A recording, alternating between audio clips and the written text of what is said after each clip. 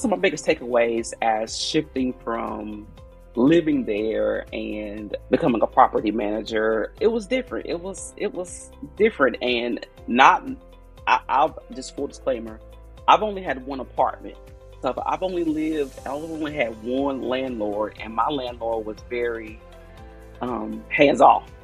I saw them the first time I signed my lease, and I did not see them ever again. Welcome to the AidToAssets podcast, the ultimate podcast for aspiring real estate investors. I'm your host, Tiffany Watson. Join me as we discuss real estate investing for 9-to-5ers. We'll talk about everything from money mindsets and property ownership and different strategies you can use to invest in real estate. I want to empower investors, especially those of us who are working full-time, who want to navigate the world of real estate, uncover the secrets to building wealth, generate passive income to achieve financial freedom. Equip yourself with resources from experts, practical tips, and step-by-step guides on how to kickstart your real estate journey. We'll also hear from 9-to-5ers who started to build their own portfolios, what they did and how they did it, so you can do it too. Tune in and transform your main job into your biggest silent investor in your real estate investment business. This is your Aid to Assets. Hello, everyone, and welcome to an episode of the Aid to Assets podcast. I am your host, Tiffany Watson, where we help 9-to-5ers who are jumpstarting their careers into real estate investing. We are going to help you start and scale your real estate portfolio by listening to 9-to-5ers who've done it first and also hearing from the professionals who help them to be successful. So I am so excited for my guest today. Why don't you introduce yourself and tell the folks who you are and what you do? Hello, everyone. My name is Charlese Gibbs. I am in the Fayetteville, North Carolina area. I am a 9-to-5er. I'm an instructor here at the local community college, and I literally work 9 to 5. Just a regular worker, and I've been in education since early 2000s. So I have a plethora of years in the education system. And educators know, we don't get paid a lot. And then, on top of working those extra hours, it can be done. It can be done with a lot of strategy and just planning and implementing. Real estate can be done even at the level of an educator. So, yeah, I'm from Eastern North Carolina, little old town called Fayetteville, North Carolina. So I didn't grow up in the big city, didn't have a lot of knowledge of owning properties and whatnot. So everything I've learned has been by the grace of God that I've been in the right place at the right time to get me to where I am on today. So, Come on, won't he do it? So won't he do it? Let's go ahead and, first, I love to start with receipts so people know why they should even be listening. So tell people about how the property that you have and when did you first invest? So the properties I own now, my first properties. Yes. It's a little townhome here in Fayetteville. Half a duplex is where I first started. I actually initially lived in it for a number of years. And then I dabbled into owning an investment property while I was living in that first property.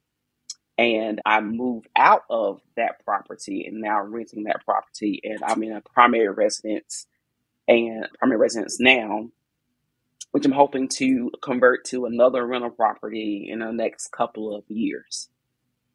Love it. And so one of the reasons why I definitely wanted to get you on the show is because we want to tell people that it's super easy, even if you just start with one house that you're living in, but just having the goal of, I know I want to accumulate more houses, one house at a time is all that it takes. So let's talk about when you first got started. When you bought your townhome initially, did you know that you wanted to eventually go into real estate investing? Crazy thing is, I could not remember this moment when,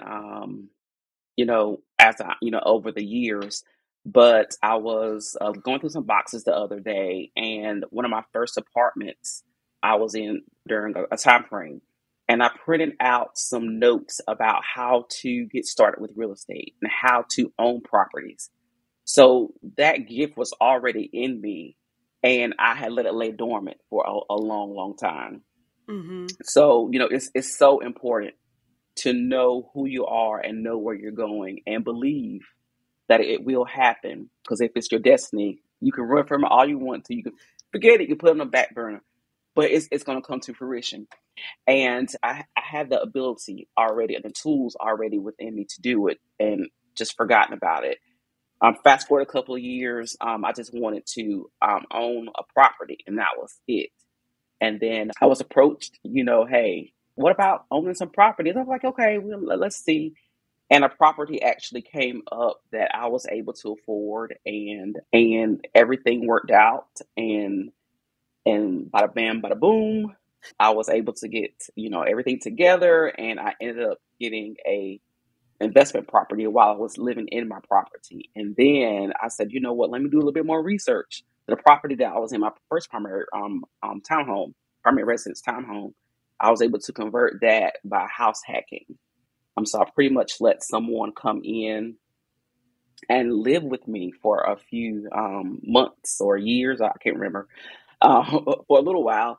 And we were able to both just save our money, and I was able to purchase the home that I'm in now. Yeah. Oh my goodness. So there's so many good things that I want to unpack here. So first of all, so you talked about being an educator. And so y'all, fun fact, Miss Gibbs is actually my teacher. So I absolutely had to get her on the podcast. She was one of my favorite teachers. Her class was always lit. And she was a math teacher. And let me tell y'all, yes, I'm a realtor, so yes, I run numbers, but I did not like math. But Miss Gibbs' class was everything. So you were an excellent student. Excellent. Oh, thank you. So you talked about, though, educators and the salary. So I started my career as an educator as well, right there at the same school. So talk about, what was it like on an educator's salary trying to save for that first townhome? It was a challenge. And it was a challenge. I was going to say it was a challenge. But something that I've learned over the years is that when you're a Joshua or when you are a trailblazer, you're going to have to do some things that people tell you not to do. Okay. And so I did something that they tell you not to do. So what I actually ended up doing is I borrowed against my 401k for my first townhome. And I knew I was going to be in education for years. And I knew they already told me, okay, here's your plan. You can either pay it back in 3 years and 5 years or whatever the increments were. And so I said, you know what? I can do this. I could totally do this. People borrow against their 401k all the time. And, for just like purchasing like small things or any small loan to upgrade their house. How about I do this to invest in me? And so that's what I did. I used some of my 401k money as a down payment for my first home. And that just opened the doors for everything. I was able to pay that money back because it's automatic when you're an educator. They just automatically take it out of your check. So it's not like something that you have to like gruel over, and they'll tell you and give you different options of what to take from your check. So that's what I did. I did the unthinkable, and I borrowed against my 401k. And that's pretty much what I did. Yeah. Wonderful. And so we've been having a lot of conversations for sure, because we're hearing that this is a lot more common than what were initially taught. Of course, when we were taught about 401ks, first it was even just trying to get us to invest in them. And so for many of us, we are investing heavily in our 401ks, but that money, we got to wait till retirement to touch it. And so we are trying to make some moves now. And so being willing to take a step of faith, and you better come on, talk about that, Joshua. You got to do something different. You saw something. And so in order to see what you saw, you got to do something different than what you've seen before. And so being willing to take that step of faith, to borrow against your 401k, it sounded like you sought counsel on, okay, so if I do this, what does this look like? What is the plan? And then you were able to acquire that first property. Yes. Absolutely. Oh, amazing. Now then the house hacking, because we hear a lot about house hacking, and especially a lot of people are talking about it in terms of multifamilies. We don't live in an area where there are a lot of multifamilies. There's some, but also you're competing in this crazy market. And so I love when you talked about house hacking, because we get grown to act like we don't know what it means to have a roommate. Why are we playing? We know this is not our forever home. Let's get these coins. So talk to us about how that process started. Yes. So I had someone, thankfully, I had someone that was close to me that their lease was coming up, and they also had the vision of the desire to own a home. And they were trying to actually figure out how am I going to do this and, have a vision to where I want to go because I'm going to have to have no down payment. I'm going to have to do this. I'm going to have to do that. Have to get furniture. You get to get moved. I said, well, just sell everything you have, move in with me. And so we came up with an agreement. Even though this person was really close to me, I still created a lease. I still made it legal. I still did the right thing and covered me and covered that person so that if Mm-hmm. anything were to happen, we were still covered legally. Even though, this was a close relationship, we had to still keep it professional. Mm-hmm. So we came up with an agreement, and I actually crunched the numbers before we actually sat down and had this meeting, the lease and everything, just to make sure that everything was going to be fair on her side and my side. And thankfully, everything worked out. I was able to save my money and purchase this home, and she was able to save her money and move on to the next level as well. So it all worked out for us. And it was only a 2-bedroom house. It was sitting empty, and you have to see opportunity for what it is. You have an empty space. Why not use it? Why not help someone or at least rent it out to someone temporarily?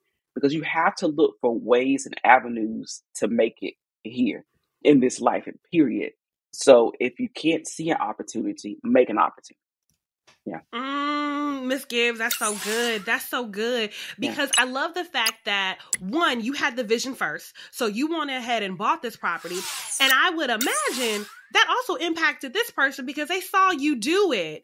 And so then you created a win-win situation for both of you all where you have the mortgage. Of course, if one person's paying, it's going to be a lot more than two. So with two people, you're able to both save and benefit from this less. We know rent mortgage is usually our biggest life expense. And so any Yeah. way that we can cut that down, come together, and then we're both able to figure out what our next step is going to be. That is so, so cool. Now I have to ask, because a lot of people, we have this conversation and the first thing they say is, well, what if I want to spend that money? Like I'm getting somebody else to help me pay the mortgage. Shouldn't this just be extra money in my pocket? How did you battle with that? Did you already know you wanted to have another investment property and that was your intention? Or what was that process like for you? That was my intention, to have another property. And the key to anything that you're working with is to stay focused. If you're not focused and you don't have your why, you will easily be strayed. You will easily get distracted when you have a purpose or a plan. So staying focused and making sure you keep your why the main thing. So I won't sit here and say that I banked every single penny. That I cannot, sit here and say that because I do love, things.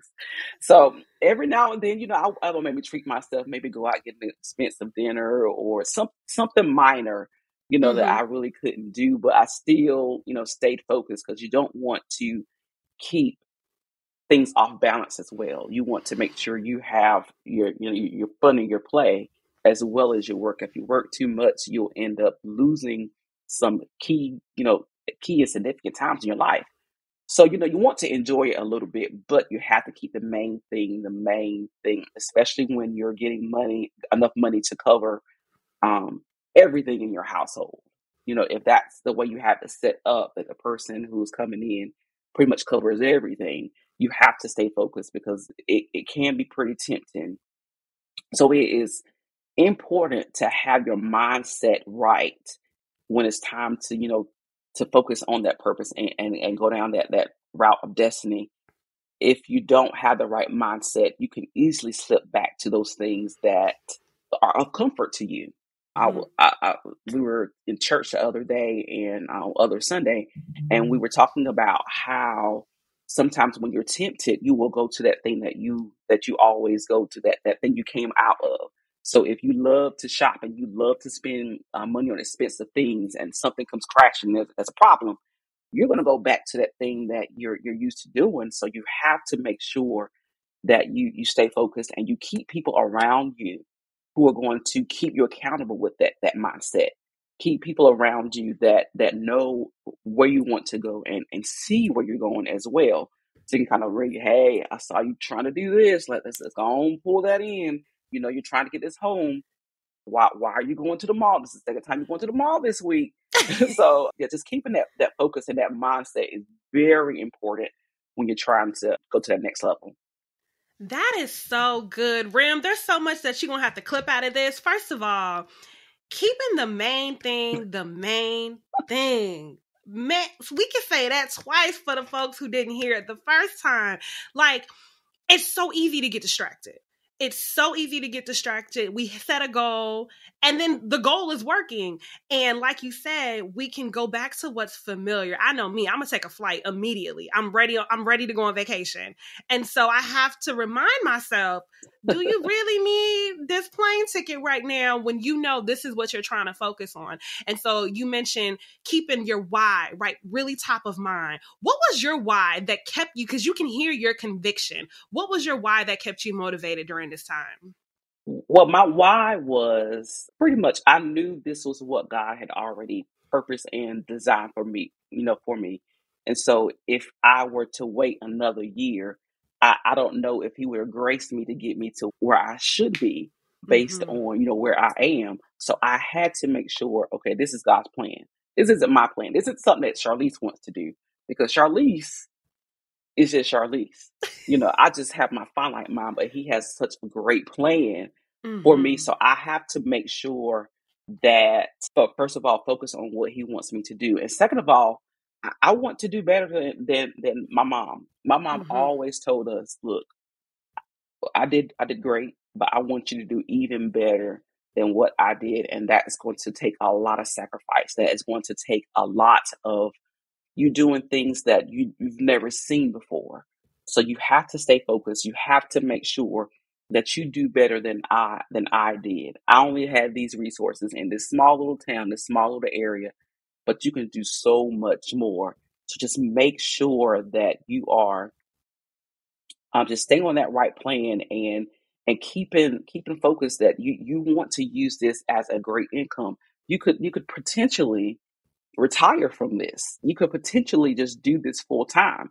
Even if teaching is your passion, teaching is your gift, you may want to have that income on the side to supplement what you're doing. And so that, if you want to just use that money for vacation money, or if you just want to use that money for something else in your life, or just let that money just roll, or just stack that money up for your legacy down the road, you have to, just keep focused and know that this is something that God is giving you. This is beyond your gift. This is beyond your talent that you have of teaching.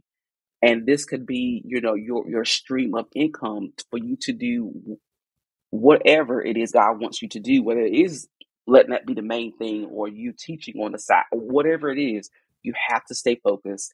And that's, something my mom just is just still to me, keep your why. So your why is make sure you're doing God's plan and making sure you know exactly what He wants you to do with whatever that stream of income is. That is beautiful. That is so beautiful. Thank you for sharing. So you mentioned that while you were house hacking, you still got a lease, even though this was a close relationship. Tell us a little bit more about, one, how you even knew how to create a lease. Walk us through that process to start off. There are so many resources out on the internet, just in general. So since I was in the home and I had already had I rent the rental property, investment property. At that time, I had access to Bigger Pockets. I'm not sure if you know Bigger Pockets is. It's kind of like a real estate community, and Mm-hmm. so I went ahead and upgraded to the highest level I could, the pro level. And they had so many resources, so many forms already done. So I did not have to reinvent the wheel. That's something that people do all the time. People think that you have to come up and create all these things and be so creative and be so innovative. Sometimes somebody's already done it. If there's a wheel out here that's working, use that wheel. It's there for your usage. So a lot of the forms that I use are from different platforms that I just visit over the years. And Bigger Pockets is one of those platforms that I use a lot.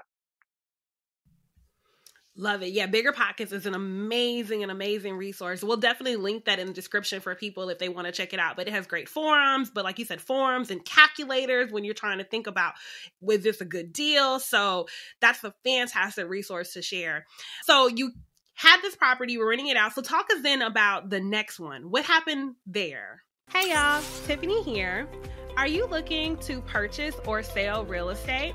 As you know, I'm your aid to assets, and I want to help you with all of your real estate endeavors. Whether you're local here like me in the Fayetteville, North Carolina area, I can then help you purchase or sell your next property. If you're looking to purchase or sell outside of North Carolina, let me know too. I can still help you. I have a team of agents all over the country that I can connect you with to partner on your next deal. Let's get to the closing table, y'all. We buy our way to wealth, whether that's buying right or selling better. Can't wait to hear from you. Click on the link in the bio if you want more information on how to personally work with me or an agent on my team. Talk to you soon. So the next property that I have, which is, like I said, I have the primary property. The next property I consider like my first investment, the rental property. So I'm going to revert back to the property that I lived in my primary residence. I consider that my next property. It's doing well so far. So I came up with a couple of plans to just rent that space out. And like I said, a lot of the stuff that's out here, it's out here. So I knew, the person who was staying in that property was going to actually have to leave. And I was like, okay, well, so far I've had luck with just getting people in those properties. So, so thankfully, I'm not sure if you wanted to know about how I actually got the tenants in the property or not. But again, I went on YouTube and found like a list of things. Okay, how do you get a tenant into a property? How do you, vet people? And I just went down the line. I was like, okay, I like this.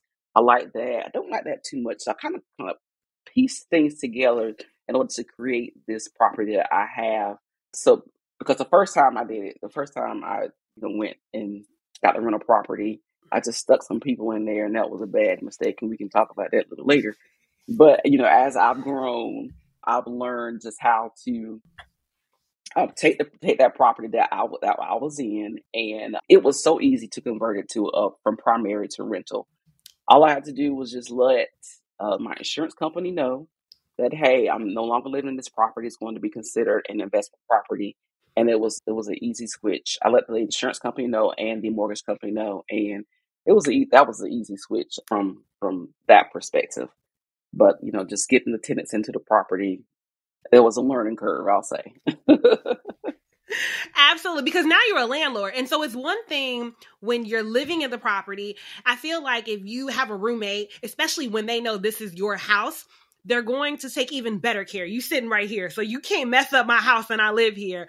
But now you shifted where you are Right. a full-on landlord and you are removed from the house and have someone in. So tell us about what that process was like. What were some of your biggest takeaways? So some of my biggest takeaways as shifting from living there and becoming a property manager, it was different. It was different, and not. I'll just full disclaimer. I've only had one apartment, so I only had one landlord, and my landlord was very hands off. I saw them the first time I signed my lease, and I did not see them ever again. So, unfortunately, I did not have a real relationship or real just knowledge of landlords. So I had to do a lot of research and a lot of learning as far as landlording is concerned. And I don't think I had any friends at the time who were landlords. I had a lot of friends who lived in apartments and were talking about their experiences with their landlord. But as can imagine, they were all negative because they were all Right. telling me, "Oh, my landlord, isn't doing this, and my landlord isn't doing that."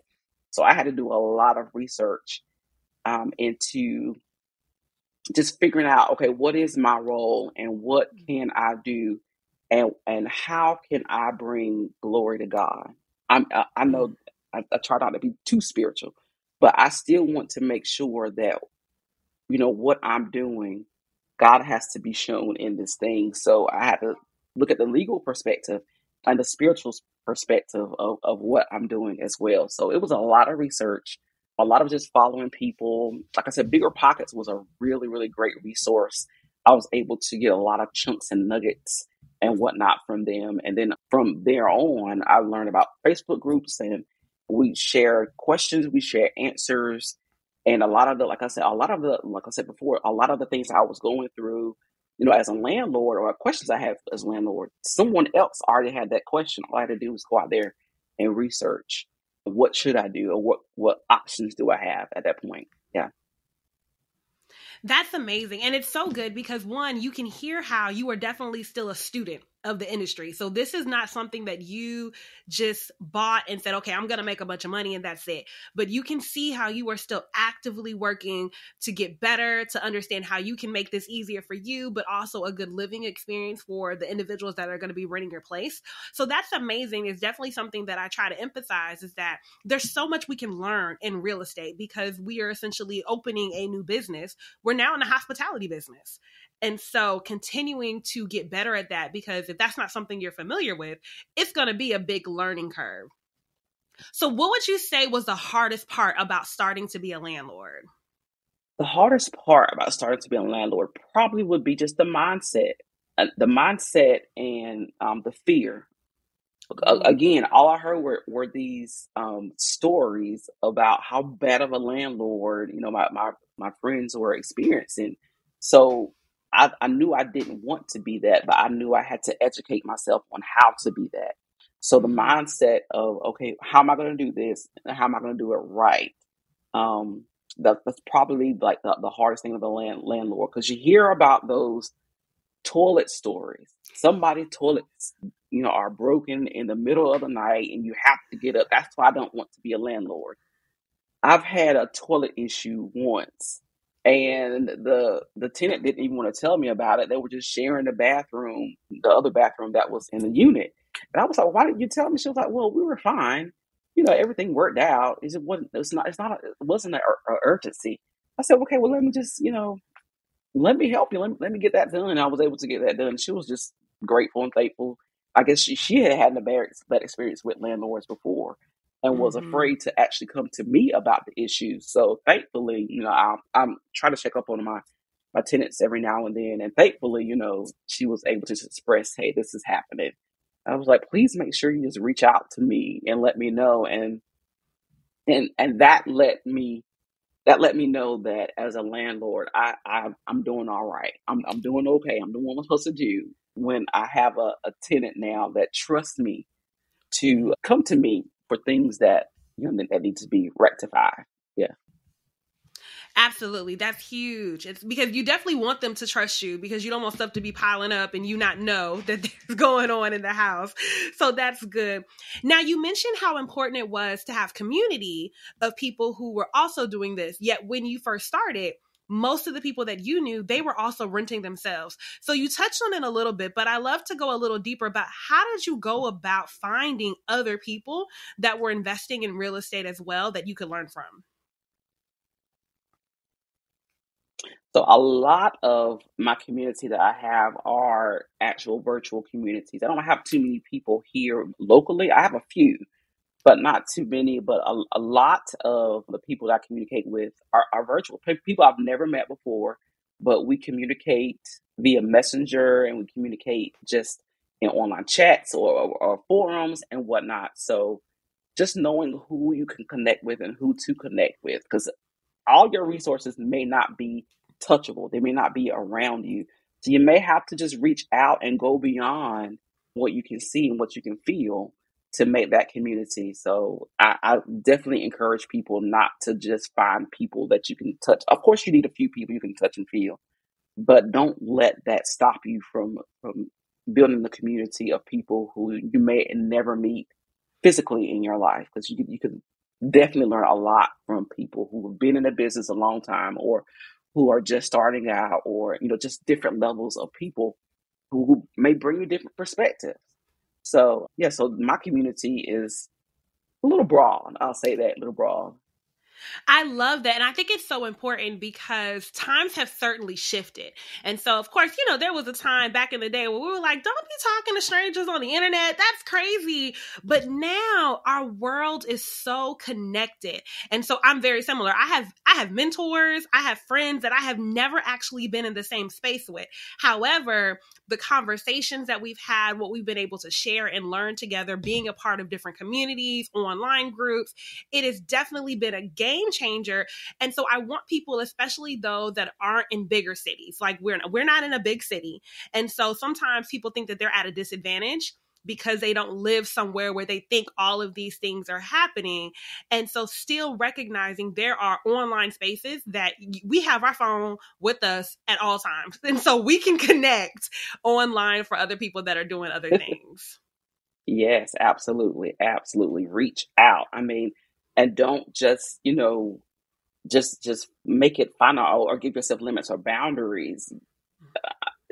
TikTok is one of the places like I've never met some of the people that I follow on TikTok, but they give me such great information and such great perspectives and insight. So it doesn't even have to be a dialogue type community.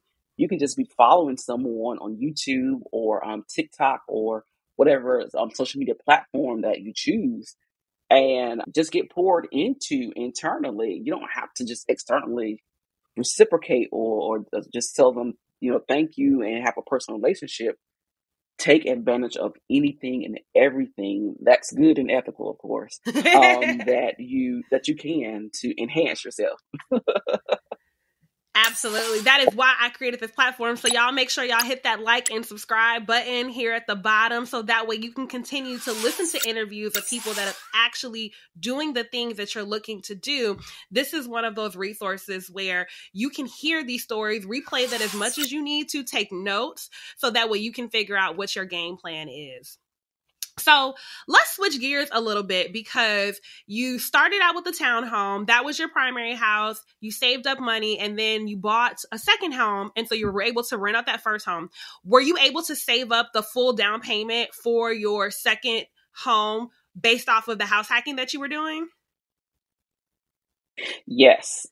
So the first investment property that I bought, which wasn't my primary home, I think I saved up for that one as well.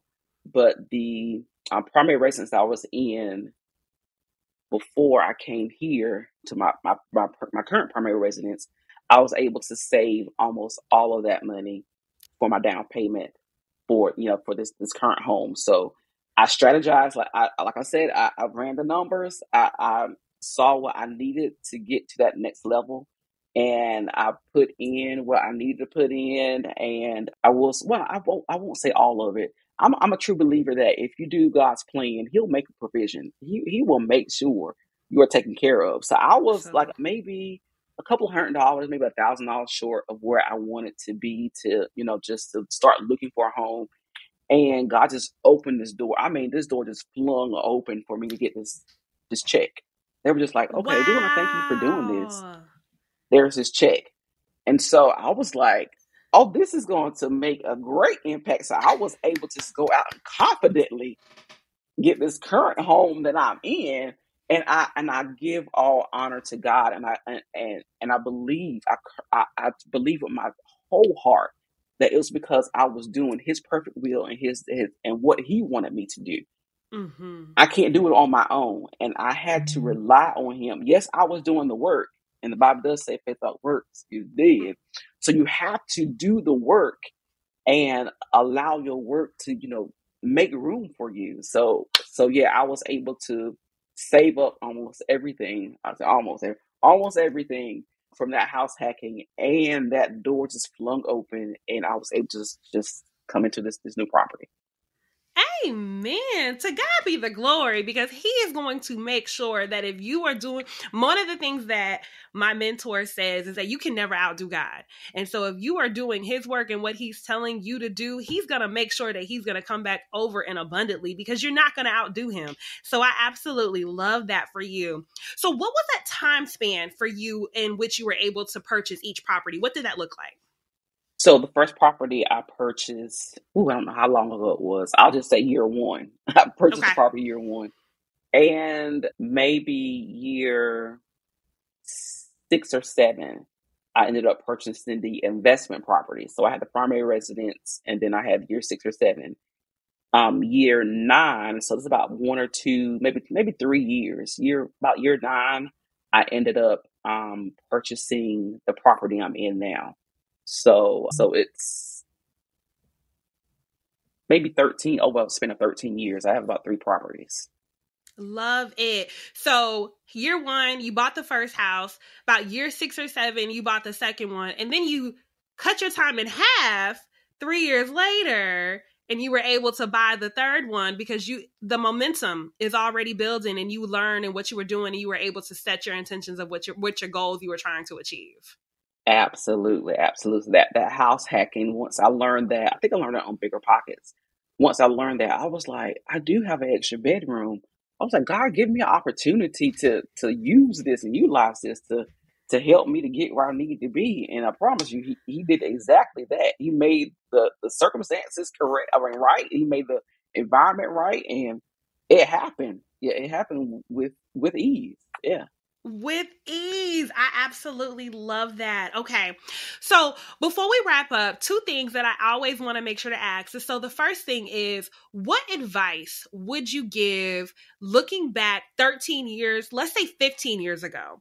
What advice would you give yourself when you were starting on this investment journey before it actually even started to come to fruition? So the advice I'd probably give myself would be, you can do this. You can do that. There is nothing stopping you from doing this. If somebody has done it before, you can do it as well. I think a lot of times we get intimidated when we see people doing things that looks like it's impossible. Well, it can't be impossible because somebody else is doing it. So you can do this. You've got this. You got everything you need. You have every single strategy. All you have to do is just sit down, pray, and just watch God do the rest. Don't wait. Don't just sit there, but watch God do the rest. Absolutely. I love that. That is amazing. Thank you so much for that. And so the last thing, we're vision casters around here. So let's say 3 years, 5 years from now, what is going to be true for you when we look back on this interview? Whatever's going to be true for me is I now I have just single family units, and I would love to have stepped into the multifamily side. Mm-hmm. I don't know how it's going to happen. I don't know where it's going to happen. But all I can do is just believe God that if He's allowed me to do this far, and it's in my heart's desire and it lines up with His will, that I will continue to be a great landlord, and I will continue to do what He wants me to do. Because some of the tenants that I've had in the past, I do believe that they were meant to cross paths with me for one reason or another. And I just want to be able to continue to do His perfect will, but on the next level, on the bigger level, on a bigger scale, so I can impact more people. So that's where I see myself in 5 years. Period. We are claiming it. Those multifamily doors are yours. Yes, yes.